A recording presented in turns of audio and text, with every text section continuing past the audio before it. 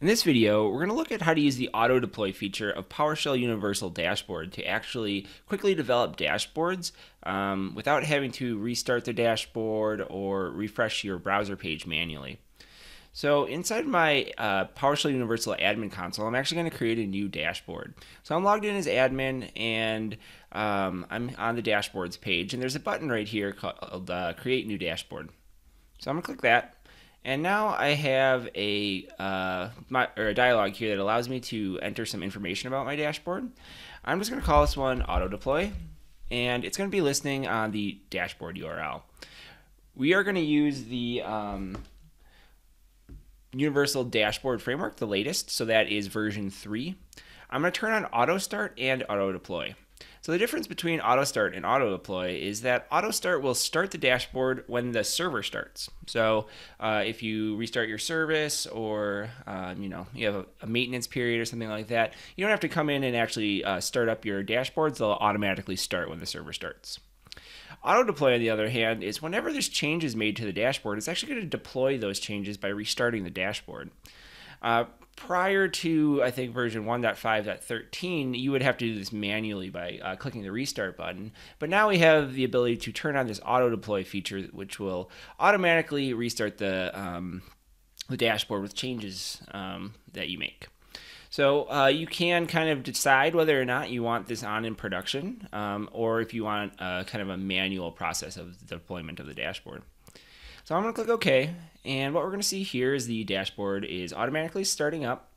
And if I click this View button here to actually view my dashboard, you'll see that I have the basic dashboard template with some text and a button. And if we go back to Universal Admin Console here and click Info, you'll see here's the actual dashboard's content. So what I want to do is I'm going to click Edit, and I'm going to add some more exclamation points here, and I'm going to click Save.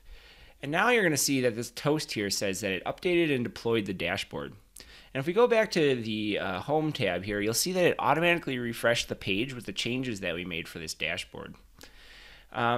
So you can do that directly inside the admin console, but we also support auto deploy in terms of Visual Studio Code as well.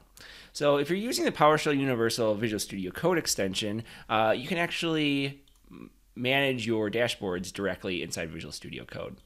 What's really nice about this is that I can open dashboard files, and in my environment here, I actually have the Universal Dashboard module installed. So because of that, that also provides me with IntelliSense for all the commands inside Universal Dashboard.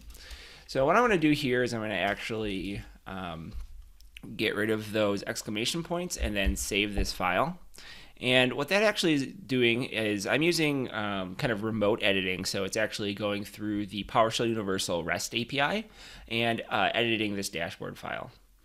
And now if I come back and look at my home page again here, you'll see that Hello World no longer has all those exclamation points. This page was automatically reloaded, and auto deploy pretty much automatically restarted our dashboard with that new dashboard code. So in this video, we went over how to use auto deploy to rapidly develop dashboards inside PowerShell Universal.